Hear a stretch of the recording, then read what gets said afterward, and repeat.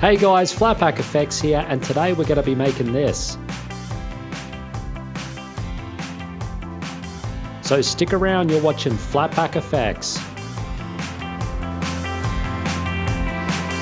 Hey guys, welcome back to the tutorial. Now in this tutorial I'm going to show you how to make this Polaroid slideshow effect where the Polaroid images are sort of being thrown onto the table. And in addition to this, I'm also going to show you how to use the graph editor. Now, if you're only interested in how to use the graph editor, you can skip ahead to that section. Otherwise, you can learn how to make this entire effect as well. Now, before we get started, there's a few files you're going to want to download. The first is this Polaroid image, and the other is this wood background image that I've put in the description below. Now, the other thing I have here are these images I just took off the web, but this is where you can import your own images you'd like to use for this effect. So with that, let's get started. So the first thing I'm going to do is create a new composition. I'm going to call this one Layout 1 and make sure this is set to 1080-25. And I'm also going to make sure my duration is set to about 30 seconds and then hit OK. Next, I'm going to right click and create a new composition and call this one BG for background and then hit OK. And we're going to drag this wood layer straight into that composition. Now I'm just using this wood layer as my background image, but this can be whatever you want. But first I'm going to rotate this image and just move to a part that I actually want to use. And the other thing I did here was I just came up to Effect, added a little bit of sharpen here, and also added some curve effect as well.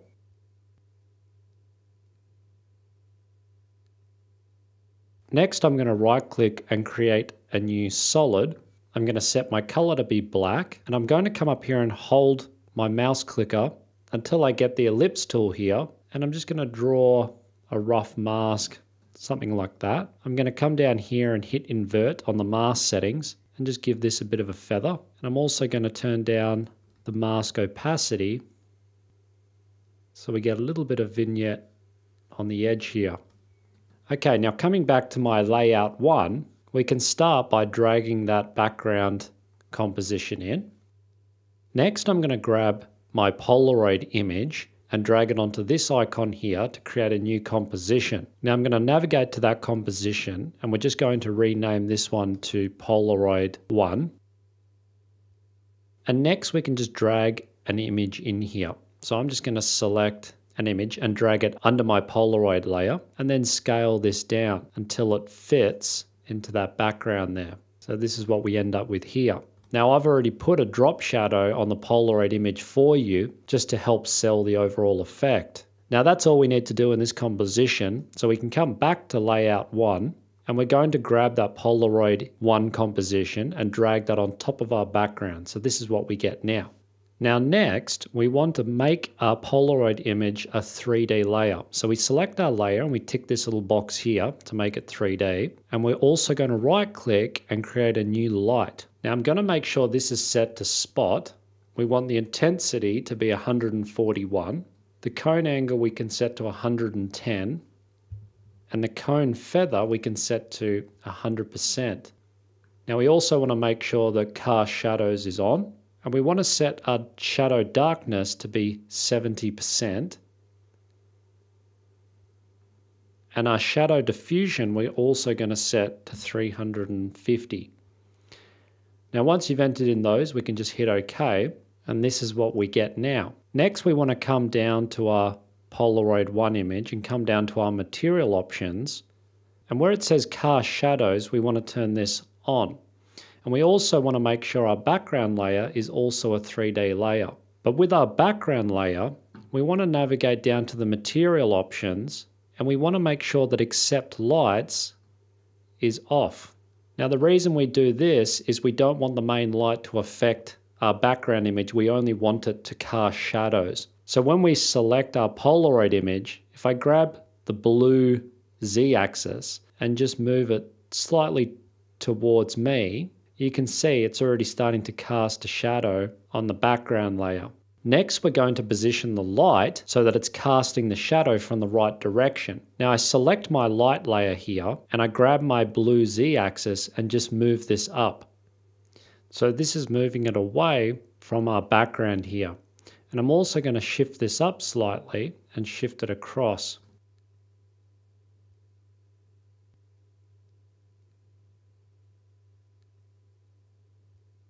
So you can see the effect we're getting is it's casting a shadow on the left-hand side as the light source is on the right. Now I'm just going to drop this intensity down slightly, just so it doesn't affect our image too much here. And then that's pretty much done. So our light is in the right position now. Now the aim of this effect is we want it to look like the Polaroid images are being thrown onto the table. Now the first part of this is we have to set our in and out points for this effect to work. Now what we need to do is come down to transform. We're going to create a keyframe for position and a keyframe for orientation. Then we're going to move, if I zoom in here, to roughly about half a second, which is 12 frames, and create another key point for our position and orientation. The other thing I'm going to add here is I'm going to give it a slight Z rotation, just because I don't want it sitting flat on the table, but that's up to you how you want it to end up on the table, the position and rotation. And if I go back to my beginning keyframes, I'm going to grab my Z axis and move this towards me.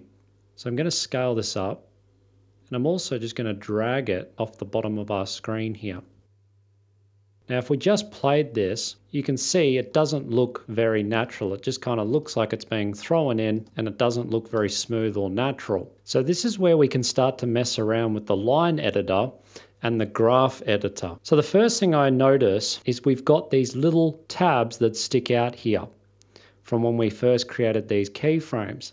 Now if I was just to grab one of these and move it, you can see it's creating a bit of a curve on that line. So basically you've got to try and think of this in a three-dimensional space. So if I move this on the side, because we're starting from a higher point ending on a lower point, it's sort of moving in and then moving towards the right as it moves towards the table. So if I move this more central, it's sort of on a slight arc if we were to look at this from the side.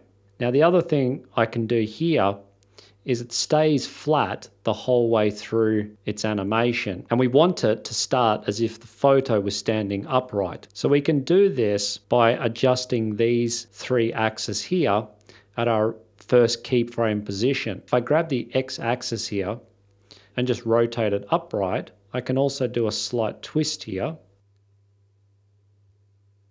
And as I play through this, you can see that it starts upright and then moves into a more flat position as it hits the table. So this just makes it look a little bit more natural as it moves into frame. Now the other thing we can do here is I can take these two end keyframes, just right click them and make them easy ease in. Now this is where we start to get into the graph editing side of this. Now the best way to think of this is if you put your arm out and drop a tennis ball. Now the tennis ball will accelerate, so it'll start slow and get faster and faster until it hits the ground. Now that's what we perceive as a natural animation. There's a change in speed as it's moving over time. So we need to apply that same principle to our animation inside the computer. Now we have done this up until this point using keyframes and keyframe assist to create that sort of illusion. But another way of doing this is using the graph editor. Now we access the graph editor by clicking this button up here, and that changes the layout of our timeline here.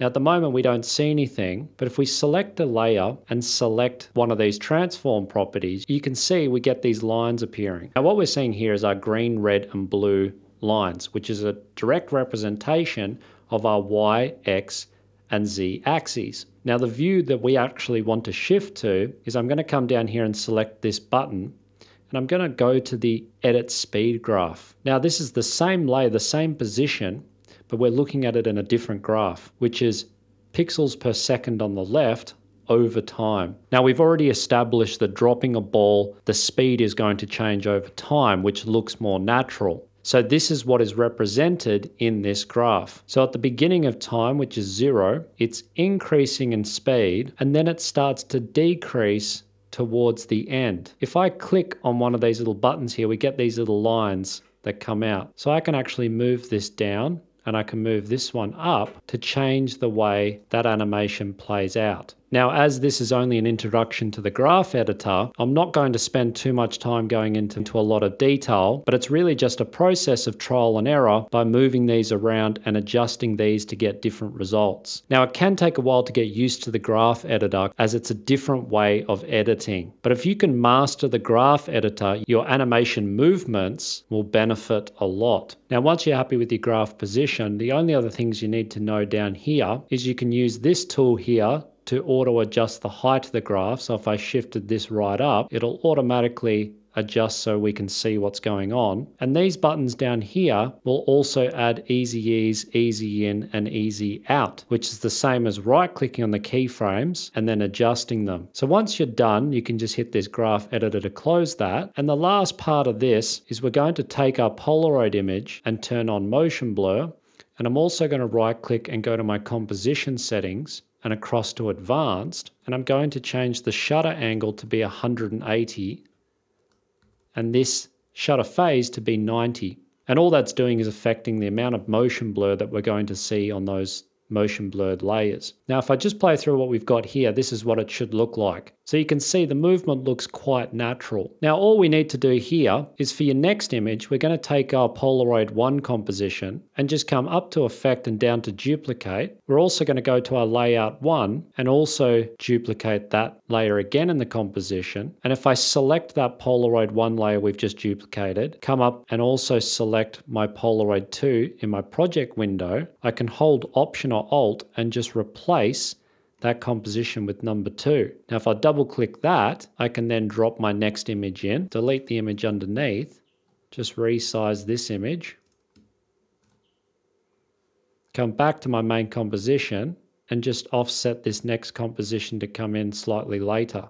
And the other thing we'll need to do is navigate down to our transform properties, make sure your playhead is lined up with that last keyframe, and we're just going to move this slightly up because we're stacking the layers on top of each other. So we don't want them to be sitting on the same level. We want it to be sitting on top of our last layer. And I'm also just going to add a little bit of rotation the opposite way. And if you select all those keyframes, I can just shift this over slightly so it looks like it's a different image. And if I just play through that, you can see this is what we've got now. So that's a really easy way to create this effect. Now, if you want to add more images, you just keep repeating that process of duplicating the compositions and just keep replacing them in the main timeline. Now, you don't have to have them stack up on top of each other. You can have them lay out next to each other on the table. You can shrink the size down and you can position them however you like. So there you go, guys. There's a really quick and easy way to make this effect. I hope you've learned something in this tutorial. Now, if you'd like to know more about graph editing or any of my tutorials, you can put a comment in the description below. Thanks very much for watching, guys, and I'll catch you in the next tutorial.